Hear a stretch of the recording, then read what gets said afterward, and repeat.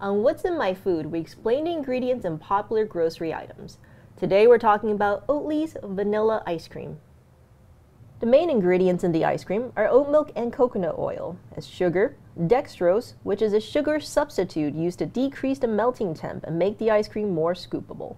We have dry glucose syrup, rapeseed oil, and 2% or less of mono and diglycerides, a common emulsifier used to integrate the coconut oil with the oat milk, locust bean gum, and guar gum for thickening and texture.